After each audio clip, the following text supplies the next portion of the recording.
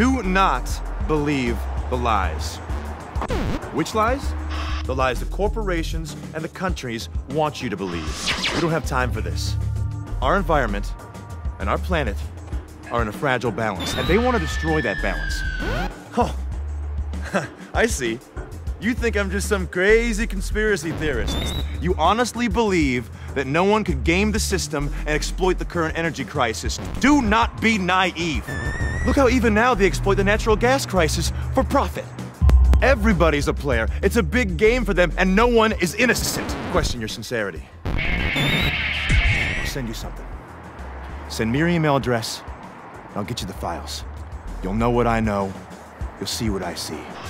Sure that's it? Send it again. Make sure I have it.